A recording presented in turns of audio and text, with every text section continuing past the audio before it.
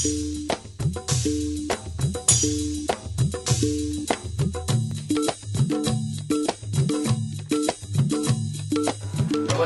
my name is I'm the Executive Director at Daayitwa and also a coach at Nepal Leadership Academy. And thank you so much to University of Edinburgh for this opportunity for us to share what we're doing in Nepal through the Daayitwa campaign in nurturing youth leadership in Nepal. So what I'm going to do is I'm going to talk about the leadership model that we're using at Daayitwa, and hopefully that is interesting to everyone. But also in this process I'm going to use Daayitwa as a case study and show how Daayitwa is using these leadership models to do entrepreneurship development in Nepal. Nepal faces a multitude of challenges. There's a lot of focus on socio-economic, socio-political empowerment, not so much on economic empowerment. And the result of this is being very obvious in the way hordes of young people are leaving Nepal. About 1,500 young people leave Nepal every day through the airport, the national airport, and many of them go to the Middle East, Malaysia, and India. And some, of course, go to the US, Australia, UK, etc. But a lot of them go looking for opportunities, and particularly job opportunities abroad. And so then one begins to wonder why and what is happening, because 1,500 per day is a very big number for the country. And this has led to a situation where we don't have enough human capital in Nepal to be able to grow and make use of our resources, such as agri-resources or water resources. We've not been able to to enhance the productivity of what we already have and turn them into value-added products and services in Nepal. So this and which further then exacerbates this problem, because if our productivity doesn't go up, then our competitiveness doesn't, and then there are not enough job opportunities, which means again young people leave the country. So that's a colossal problem that Nepal is facing, to a point where we at Daayitwa have begun to look at whether our national identity is at stake, because the amount of governance instability, the kind of political poverty issues that exist in the country is leading us to think about what kind of nation are we looking towards in the next decade.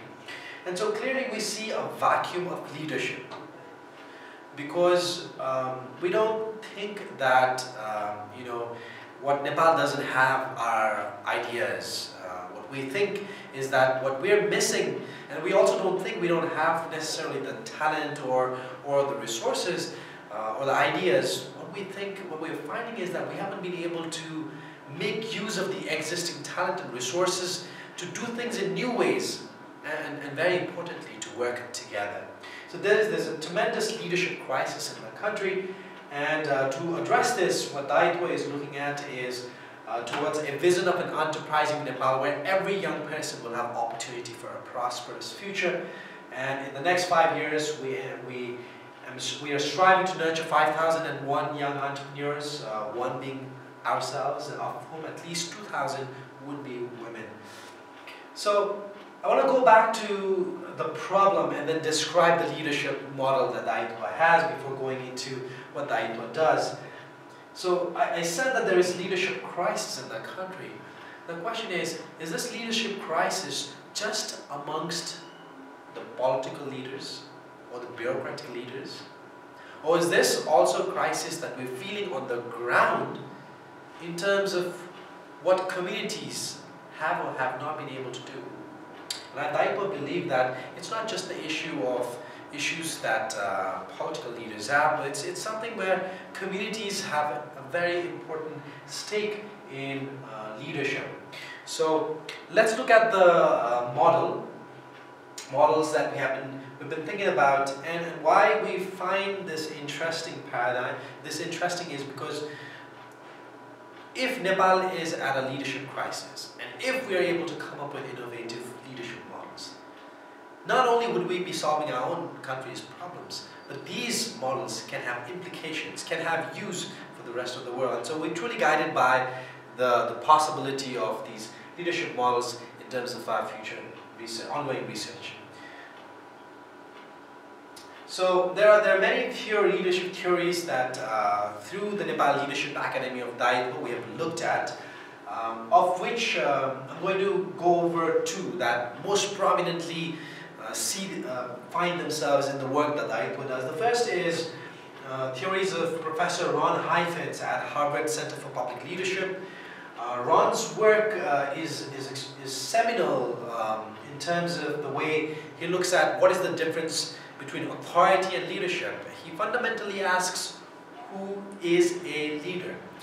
Is leader someone who has authority, formal authority, or can someone with or without formal authority also be able to lead? And he goes over how leadership is probably a verb. It's not an adjective, it's not a noun, it's a verb. It's about taking action.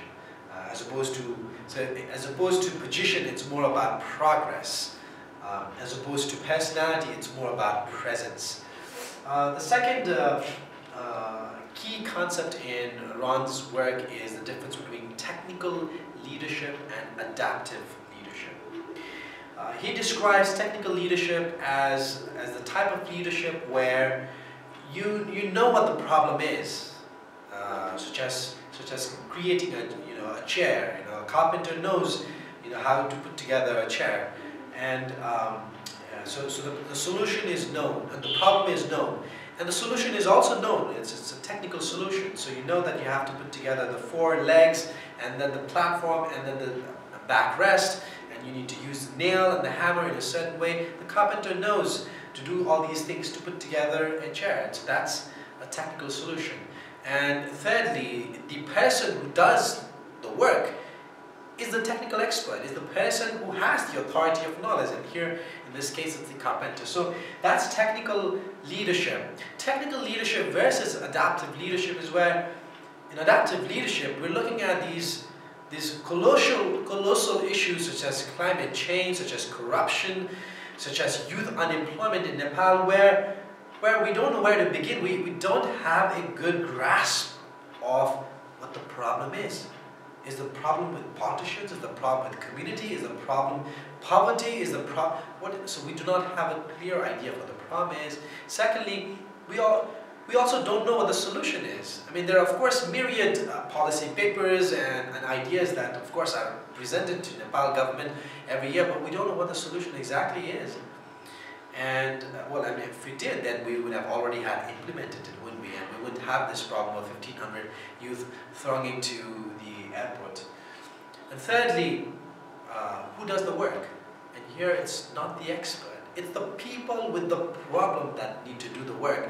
So in this case, different from the case of carpenter putting together a chair, it's the local communities, it's the young people that do not have the jobs that need to do the work. So that's the difference between technical and adaptive leadership, and adaptive leadership is really at the heart of what Daayitwa has been doing. Second leadership theory is drawn from the works of Professor Marshall Gans at Harvard Leading Change Network. And Marshall is a very interesting person. He's a great human being, but also a wonderful professional who was a junior in college at Harvard College, and then he says, well, let me apply what I'm learning. And so he goes to the West and works with Cesar Chavez, 29 years organizing farm workers. Then he comes back to Harvard, does his senior year, and then his PhD, and begins to teach. So a lot of Marshall's work is really about in-practice teachings. So the first idea around community organizing is about transforming what you have, which is the people, into what you need, which is the power, to get what you want, which is that progress, which is that change.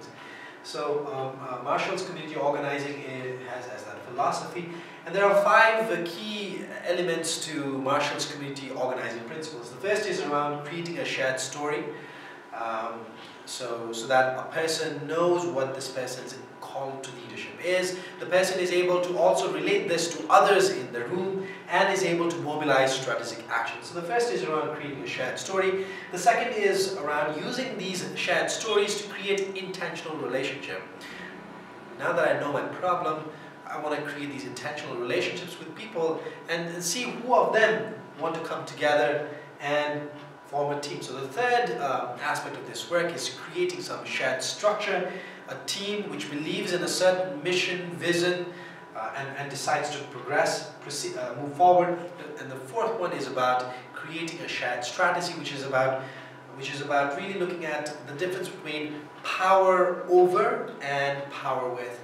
So in communities, there is a certain group that has power over the others, and community organizing is about how to build capability of the people that have the problems so that their power increases, and eventually there is power with, so that they can then begin to bring change towards a more just world. And the fifth principle is really about, it's not just that the team does work, the team needs to mobilize actions from others.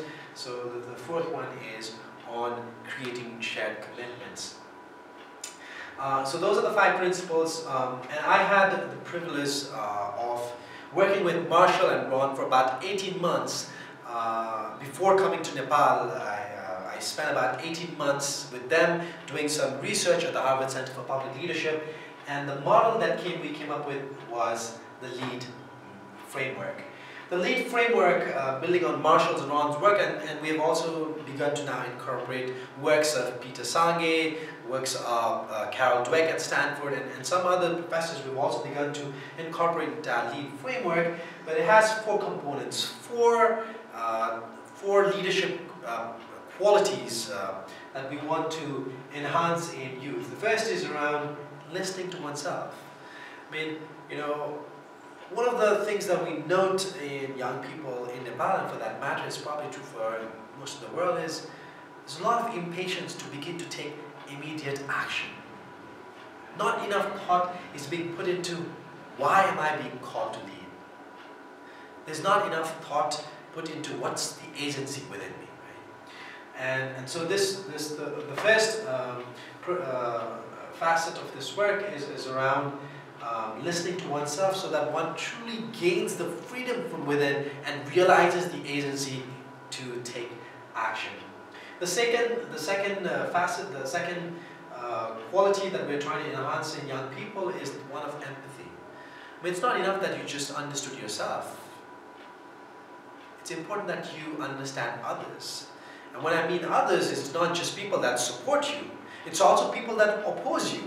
And very importantly, it's people who are on the sidelines, who are neither supporting you nor opposing you. So these are sort of the swing voters. And so the empathy model is really about understanding and feeling the pain of others, and thus understanding what the situation looks like, what this adaptive problem looks like. The third quality that we want to enhance in young people is one of analysis. So now that you've understood yourself, you've understood what others are feeling, how do you begin to get a good grasp of what is the adaptive problem? Right? And so there are all these different perspectives, but what is the issue? And amongst all these issues, at what layer of abstraction do you want to begin intervening?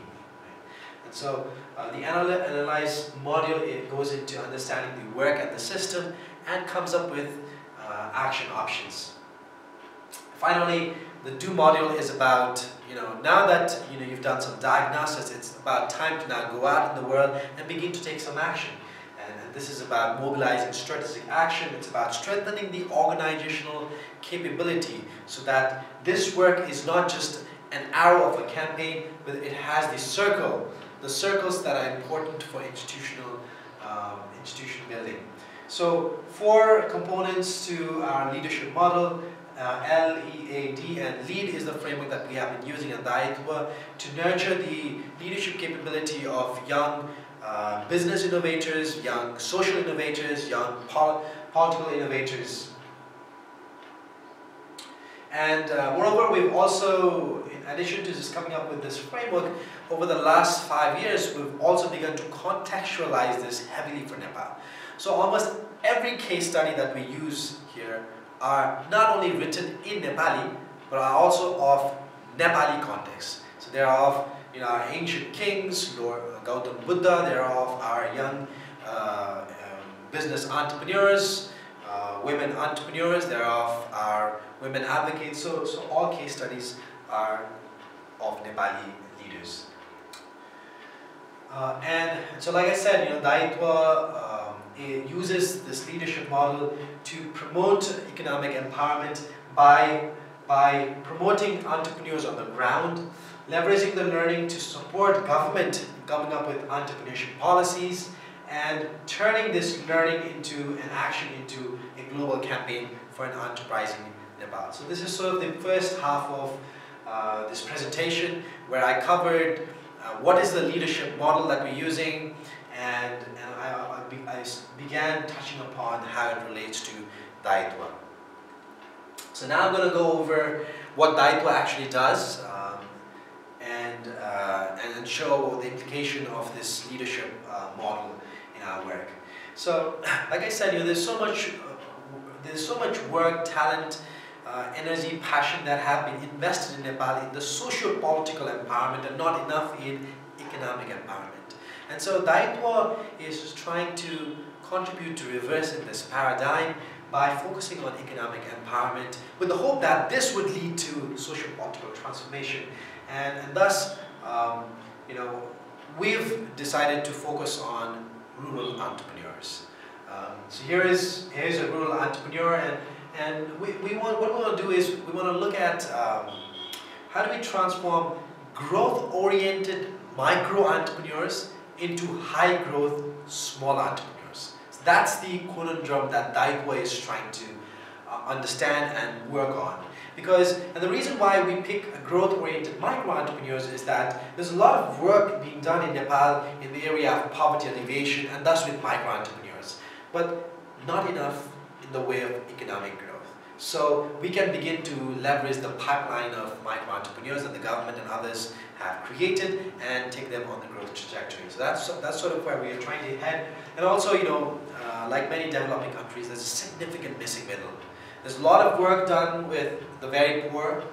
There's a lot of work being done here because banks are interested in middle and large enterprises. They would be happy to fund them.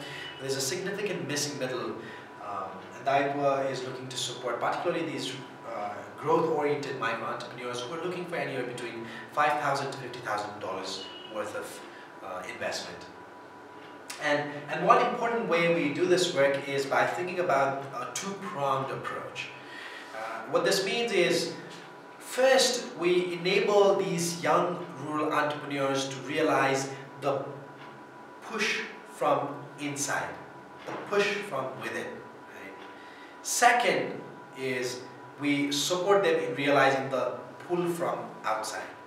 Because if they don't realize the push from inside, this pull from outside wouldn't be able to do much. Right? So unless there is the glow from within, the gloss from without is not going to be enough. So we take a two-pronged approach, and to really enable young people to realize the push from inside, we provide them with this leadership course, and we then also provide these entrepreneurs with seed funding, training, mentorship, and networking throughout the year, so that they are able to technically grow as well. So that's the work that we do with rural entrepreneurs, and it is done over a whole year, and we have community innovation labs in different districts that we do with local partners. So far, we're working in 4 districts of Nepal to do this work. And in doing this work, Daayitwa takes a 4E approach as well. So it's not just the entrepreneur that we focus on, we are also looking at the enterprise, the ecosystem, and the economics. So there are 4 E's to this short presentation. We don't have enough time, but we also wanted to say that this Rural Enterprise Acceleration Program also collaborates with academia, with NGOs, with government, with banks, and private sector in supporting these entrepreneurs. We have Every year we have a bunch of young MBA students that go and live with our entrepreneurs to support them. We have been collaborating with Ministry of Industry from the very day one. We have support from one of the national banks in Nepal. We collaborate with local NGOs. We have private sector collaboration as well, so that we can truly begin to strengthen community leadership. Here's an example of one woman entrepreneur, Devi Malla.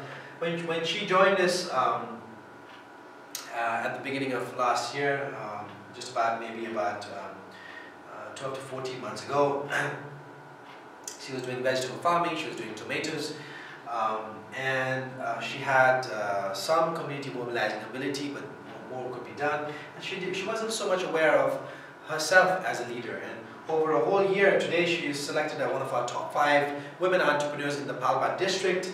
She uses tunnel farming, technology that she wasn't used to before, to grow and increase the yield of tomatoes and cauliflowers. And we're very proud that she's making roughly about $3,000 per month over a whole year. And we're very excited that not only is she economically empowered, but she recently ran for local elections. Now, this is sort of like, she would be a wonderful example of how, our thought that economic empowerment can lead to socio-political transformation is actually in the making. She did not win the election, but she took that risk, right? And that's important. She made those efforts, and that's important. The other key feature of our entrepreneurship program is that every entrepreneur in the next 5 years, every Daayitwa entrepreneur over the next 5 years is expected to support at least 10 other young entrepreneurs in that community to grow. So this person mentors, and we've begun looking at community-based entrepreneurship models whereby our Daayitwa entrepreneur goes up the value chain and brings in other entrepreneurs to fill the production void. So this is something that we've begun to do, because and using this, it has made sense for our Daayitwa entrepreneur to support others as well from a business standpoint. All this learning that we do in 4 districts, Palpa, Gulmi, Ramechhap and Bhagwanpur, and the work that we are about to, I think the number is going to be about 45 and 23 entrepreneurs. 35 we've already worked with so far. So 45 entrepreneurs, 23 of them will be women. All this learning would support to enhance the program, but we don't want it to be limited to just our learnings. So we use this learning to inform policy making. And that's where we have this governance lab program. And through Governance Lab, we have 2 types of activities. The first is a policy fellowship research, and the second is action research. In policy fellowship research, we find young people, young, talented, energetic people like Surya Karki, who are maybe in Nepal, may not be in Nepal, and we try and connect them with government agencies and parliamentarians who need some research support. So the way it works is we go to these policymakers and ask them what type of research gaps they have. We then do a global call for application and find very talented young people like Surya who work anywhere between 3 to 6 months with with their partner agencies or parliamentarians. And in this case, Surya worked with the former Prime Minister Madhav Kumar Nepal to improve education system in the constituency of the former Prime Minister. And here also we're using a 2-pronged approach. We're using, again, the Daayitwa's lead framework, where we want to enable Surya to realize the push from inside by providing him with leadership course, and the pull from outside by providing him with a series of research tools. Surya is founder of the Yalo Foundation. So he has continued to go on this journey of public service.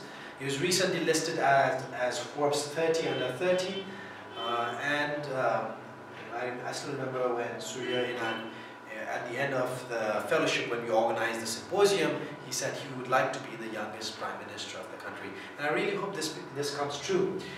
So this is one program that we have, and so far we've worked on 78 different public innovation projects. 78 fellows from 24 countries around the world have come to Nepal and worked in 20 public agencies and with 25 parliamentarians from across the political parties to come up with a variety of ideas. I'm very proud to say half of these young people are today back in Nepal, and some of them have even applied for the civil service exams. So the other type of work that we also do in our governance program is that of action research, because our fellows come up with ideas. These ideas may not get entertained, so we work with authority figures such as former bureaucrats. We have recently begun to work with Harvard University's evidence-based policy design group, so that some of these ideas of the fellows informs the decisions of policymakers. Now, as I said in the beginning, the Daayitwa is a campaign for nurturing enterprising mindset. We just don't want our works to be limited to the works that we did on the ground with entrepreneurs in the way of nurturing 10, 20, 30, 40, 5,000 entrepreneurs. We also want to be limited to just a bunch of research projects that we're doing with the government. For us, this is a collection of experiences that we want to leverage to shape the identity of our country for nurturing and enterprising Nepal. And thus we have this third cluster of activities done through the Nepal Leadership Academy, and we provide a myriad of leadership courses all the way from half a day to a year-long courses, and done, of course, in collaboration with our Harvard professors. We offered the Leading Innovation course to 20 Daayitwa innovation leaders. These were 20 people that came from politics, civil society, bureaucracy, and private sector, all different spheres of life. We provided them with the training, and they did projects after this training. We've also recently done work with Ministry of Health, where we build capability of government teams to innovate and address the limited availability of essential drugs at primary health facilities in Nepal. We did this in 3 districts, and this has led to some real results where the availability of drugs has gone up. And Daayitwa is not just in Nepal, but we have an important wing in the US. And in the US, this is a picture from a walkathon that we organized, where more than 600 people came together to raise about $40,000 for 40 Nepal-based NGOs. So I've come to the end of the presentation, and like I said, this is a global campaign to nurture enterprising mindset in Nepal. So we would love to collaborate with the students at the University of Edinburgh. We'd love to collaborate with the professors here. And there are 3 ideas, but there's of course more that we can probably do. There's Nepal Leadership Track that we organize every year, and last year we had 5 young people from 5 different countries that came to Nepal, and there are 5 Nepalese. So the 10 of them went on a leadership track, and what they did was, it was an inner journey of leadership and learning. So as they went on a physical track, they took this leadership course, which allowed them to explore Nepal and ask very fundamentally challenging leadership questions to oneself, and understand the leader that were in them. So that's Nepal Leadership Track. We'll do one this summer as well, so very much invited. Second is opportunities for research collaboration, and this could be done in different fields. It could be in entrepreneurship, governance, leadership. We're very open to these ideas. I understand your course also uses the U-Labs, U-Theory. In fact, the work that we did with Ministry of Health used U-Labs work, so there could be potential collaborations there, and we'd be very delighted to welcome some of summer interns who can come here for a couple of months, and if some of you are interested in sort of doing long-term dissertation work or thesis work, that's also very welcome. We've had good relationship with Harvard, where sometimes students have come for a short term, for 2 weeks over the winter. Sometimes they've come for 3 months. So different types of possibilities exist in terms of students coming to Nepal. So here are 3 opportunities, but these are just beginnings, and we very much welcome your own inputs on what we could do together. And most importantly, you know, this is a shared journey of learning for us. So if you have any feedback on what we're doing and what if this did not make sense, and if you had any curiosities, questions, please let us know. And we'd be happy to learn from you and your experiences and refine this process so that together we can work on nurturing enterprising mindset in Nepal. Thank you very much for your time and attention.